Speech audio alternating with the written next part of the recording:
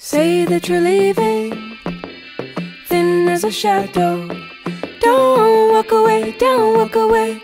There's still water To make this potion, you'll need miniature bottles, and I got mine from Michael's craft store, Elmer's clear glue, glow-in-the-dark fabric paint, E6000, which is a strong glue, and blue food coloring.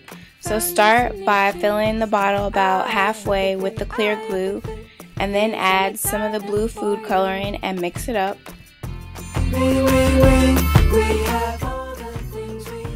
Then you want to take your fabric paint and add some of it to the bottle.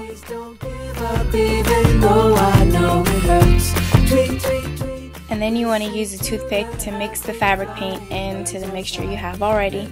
And then add some more of the clear glue. And you can already see how it kind of glows in the dark. Don't walk away, don't walk away. Then you want to glue the label to the bottle, and I made mine by just typing out the words and then printing them out. For our pet mouse. Now I'm using 20 gauge wire and I'm wrapping it around the neck of the bottle.